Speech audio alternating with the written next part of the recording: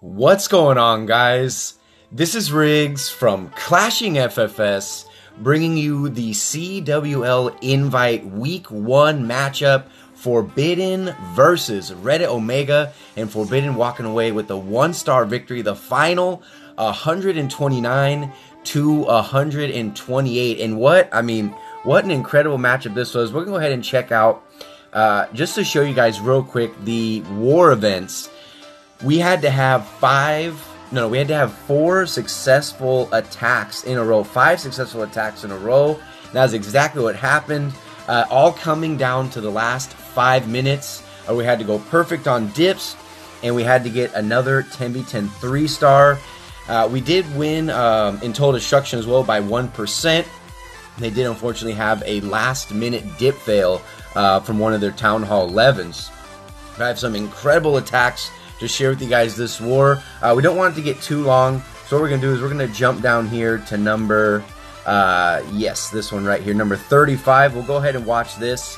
Have this in the back. We're going to have this in the background because what I want to do is break down the stats for you guys, and I will go ahead and throw it up on the screen as well. So for Forbidden, having one 11v11 triple, they went 100% on dips, going 12 for 12 on the dips, which was crucial to this win. I mean, every Town Hall level, it had to execute, especially against a tough clan like Reddit Omega. But yeah, 100% on dips, 9 10v10 3-stars, 7 for 12 on the hit-ups, and the majority of those were actually successful attacks on the first attempt. It was one base in particular that we really struggled on.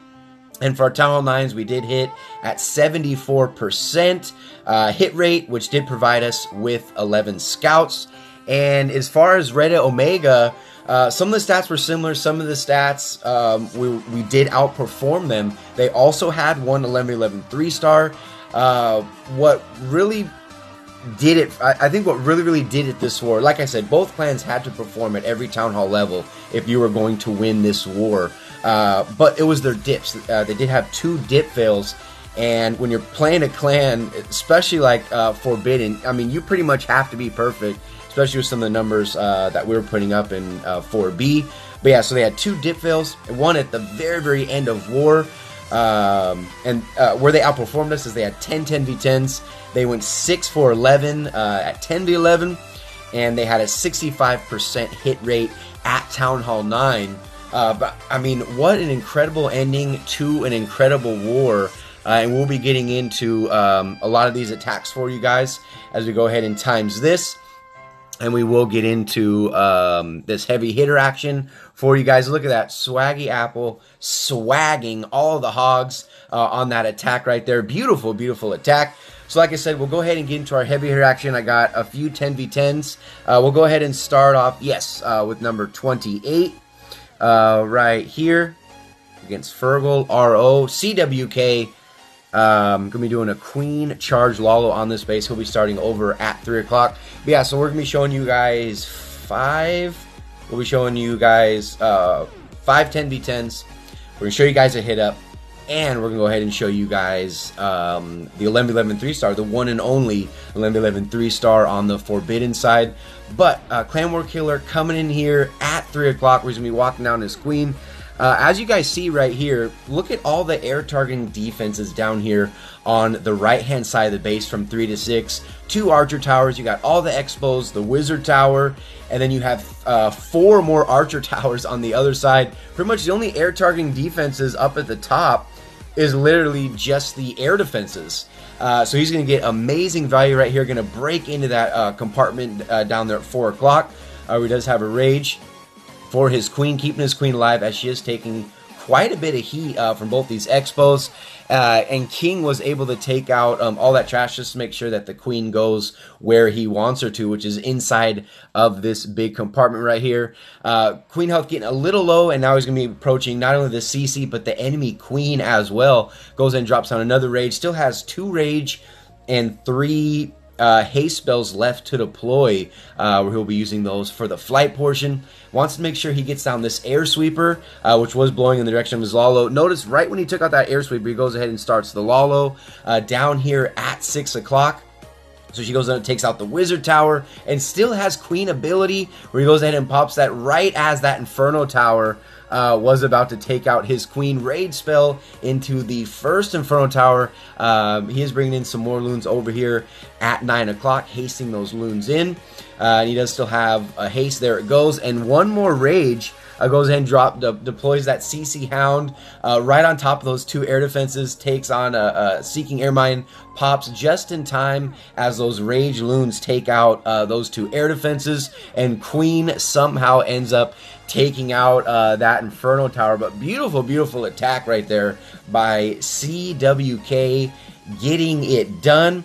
Okay, now we'll go ahead and jump up. We'll jump up one spot here. We'll go ahead and check out number 27, where we have CBG doing a bitch attack. The bitch god himself can be taken on this base. Wait till you guys see how he breaks this base down. Queen coming up here at 12 o'clock. He is going to be bringing in the witches and the bowlers over here for the flank from 3 o'clock to work their way down. He has notice there's only one golem that he went for his Queen. He's doing kind of a naked Queen walk. But on the actual kill squad entry, he just went ahead and used the Giants. Went ahead and dropped down one jump, goes ahead and drops down that heal spell right there in the core. Notice that he doesn't drop his jump spell into the core, since there's no point defenses targeting this main push through the core. Just goes ahead and he takes his time, nice and patient, lets them beat through the wall, where now he rages the core, drops a jump spell on the very back end to lead into where the two archer towers are, where the expo is down there. Flank still doing well. Look at his Queen. She is taking heat from that expo, but if you guys look closely, she steps out just out of range of that expo damage. Still has Queen ability, still has two wizards. Not sure what he's planning on doing with those. I think he just wanted to swag them. Queen ends up taking out that expo just in time. But beautiful, beautiful attack right there from CBG, taking on number 27. Bad at this game, or his other Town Hall 10 account. Okay, now we'll go ahead and jump up here. This was almost the game winner right here. The last few attacks were dips, but we needed to have a 10v10 3-star to win this war, and this was the attack right here in the last minute, where we had to get this base down. We had the plan, just had to execute it. With a couple tweaks, as you guys know, as you progress, through the attacks, we knew what we had to do to get the 3-star. So we're gonna go ahead and check out Juicy and see. But starting off with the wizard, one wizard to follow the Queen, so she's going right where we want her to. She's gonna be going down from 3 down to 6 o'clock. Giants on the mortar. We're just gonna go ahead and drop down a king, and this was switching up right here, bringing the CC bowlers to this Lalo. So you have the Queen walk leading into the Queen charge, with the King Bowler kill squad to take out that IT. Also help take out the kill squad, or the enemy CC with that kill squad. Where goes ahead and drops down a poison spell to take out the loon, the big drag, and the baby drag. Even a couple wizards snuck in to help out with that CC kill. And look at bowlers still doing work under rage, taking out those defenses. And you'll see right here, the Lalo is about to start. Queen taking that jump spell. Gonna go ahead and take out that Wizard Tower. And we still have Queen ability as well. Even a bowler somehow miraculously ended up surviving this attack right here. Rage spell down. And here we go. Right here is where he's gonna be starting his Lalo, over here on the far right hand side of the base. And look at this Queen doing freaking work, making it inside of the core. Amazing push from that kill squad, where that Queen ends up meeting up with them inside the core, and she's still up. Rage spell is down, leading those loons into that second and final Inferno Tower, followed up by the haste spell. Goes ahead and drops down one sacrificial loon on this Wizard Tower. He is all out of spells, but look at how many if you look closely, just look at how many loons are still up, and we still have queen up. Pups and minions are cleaning up this base, and just like that, could not have done it better myself. Beautiful attack right there, you guys, from Juicy, taking on Bad at this game. Actually, I'm sorry, dude. We actually ended up burning both of his bases, but he had some of the best bases in this war, so we had to show you guys those attacks. Shout out to him. Okay, guys, now we're going to go ahead and jump up to number 18, Hamidon JSE, and this guy right here, why does it keep zooming in when I hit replay? I do not like that. Switch up, we did see a lot of air attacks, some bitch attacks, not as many hog attacks as you would expect, like we see in a lot of some of the other wars throughout the league. But we got jumping on JSE. He did one Suihiro Lalo. This was the hog attack. Like I said, we already saw quite a few air attacks already, so I wanted to get this one out to you guys, and we still have one more to show you guys. We'll be showing you guys one of Mask's 10v10 3-stars. He also 6-packed this war. Big shout out to him. But yeah, definitely wanted to show, out of the two, I wanted to show you guys this one because it was something a little different. Bringing hogs. So you have Hamidon JSE doing it with the queen charge hogs, starting his queen down here at 6, walking her up to 9. Beautiful wall break right there. Gonna try and get the double layer wall break. Drops down that rage. Look at all 4 of those wall breakers inside of that rage spell right there. She is taking on the enemy CC, where he goes ahead and drops down a poison for her. And gonna get incredible value from this queen charge. He's bringing 2 heals and 3 rage. No jump spells. All 3 of those rages will be for the queen charge. Gonna be taking on this Expo right here. Goes ahead and takes it out. Let's go ahead and times this. She will be taking on the enemy king. And like I said, I do not want this video to get too long, so goes ahead and drops down 1 wizard just to kind of help out with that king kill. Okay, there we go.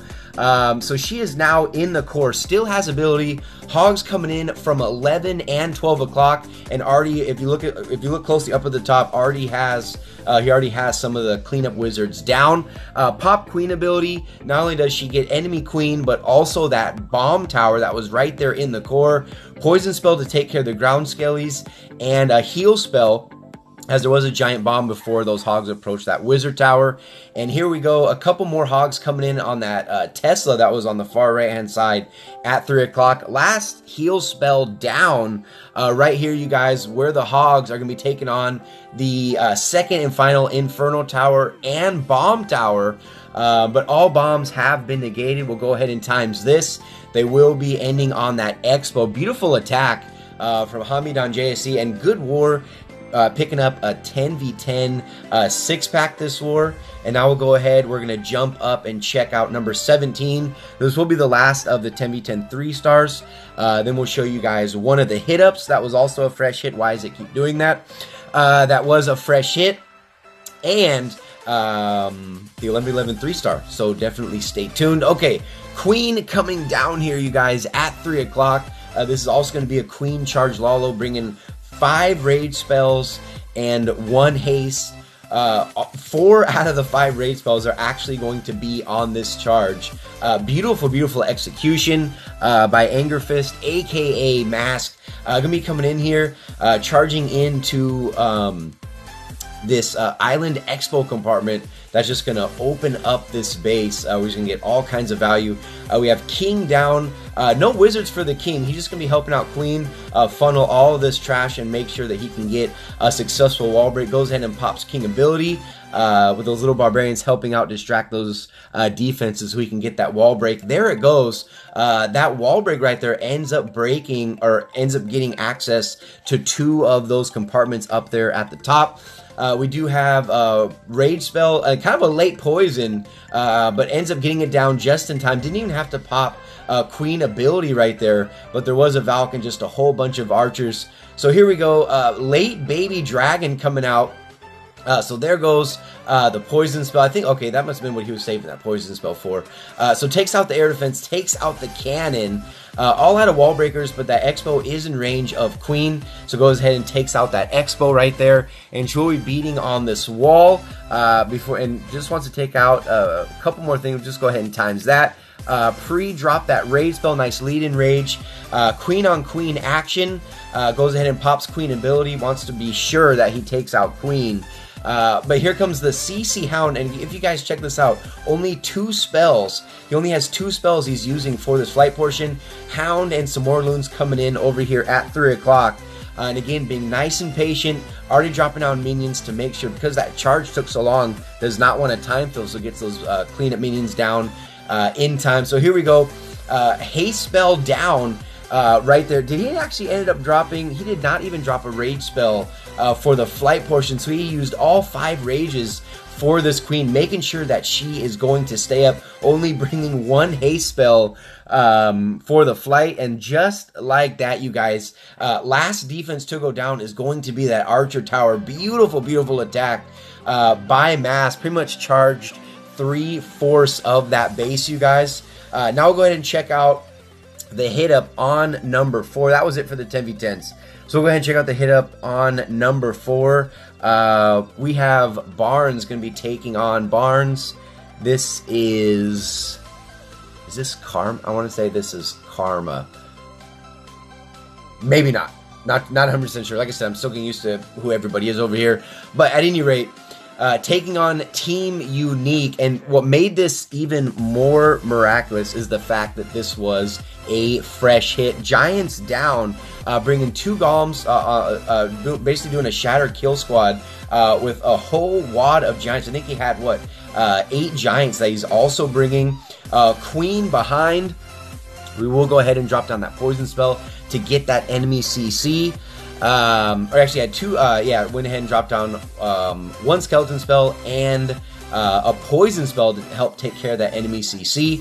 And you had a nice split. Queen ends up taking out one of the Inferno Towers, can easily reach that Town Hall from over the wall right there, and Giants are still up tanking for that Queen, dropping down just a few loons and a haste spell at 3 o'clock and over there at 9 o'clock to take out that Archer Tower, and drops down just a few minions to help pick up that percent. Queen finally down, but look at the work that kill squad did.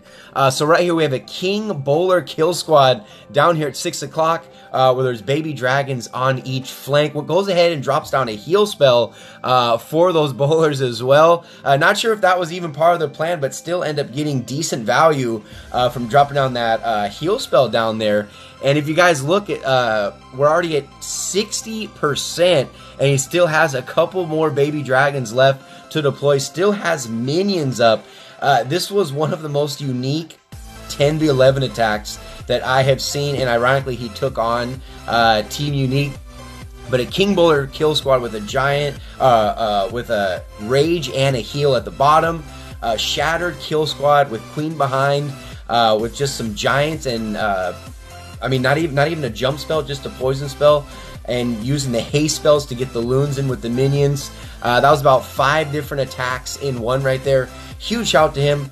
Last and final attack, you guys, is going to be the 11v11 3-star before we go ahead and call it. This is also going to be from Mask right here. Going to be doing a Suihiro Lalo. And check out this attack right here, you guys. A unique base also calling for a very unique attack. So Queen down, down right here. Wait till you guys see what he ends up doing with his King. So she's not only going to be taking out a couple defenses, already got a Tesla. Now she goes ahead and gets the Archer Tower. King is now down, where he's going to go ahead and drop down 4 wall breakers to pop this wall right here. And also brings CC Valkyries with this King. We're just gonna go ahead and take out this entire compartment down here, you guys.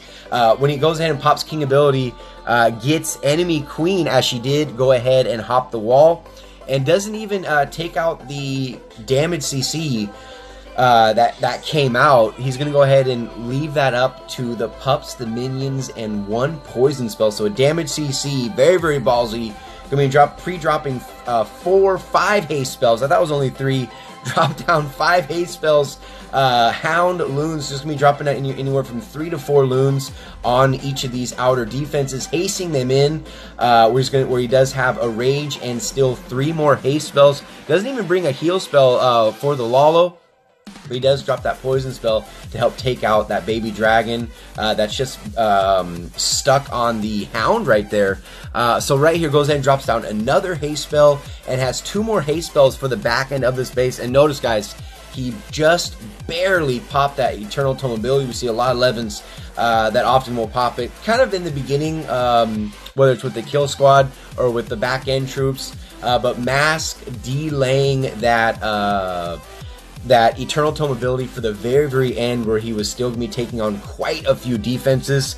So under the Eternal Tome ability, plus those 2 haste spells, completely ended up smashing the space. All kinds of cleanup, all kinds of loons up. Very nicely done. But that is pretty much going to do it. Hopefully you guys enjoyed the attacks. Forbidden in their very first invite war, walking away with the victory from one of the toughest clans, that being Red Omega. Again, the final 129 to 128. Huge shout out to everybody in Forbidden, and of course huge shout out to everybody in Red Omega. Forbidden 1-0 on the season in CWL invite. Hopefully you guys enjoyed the video. Smack that like button if you did. Comments, questions, or concerns down in the comment section below. And of course, subscribe to the channel if you have not already. As always, this is Riggs from Clashing FFS, and I'll see you in the very next video.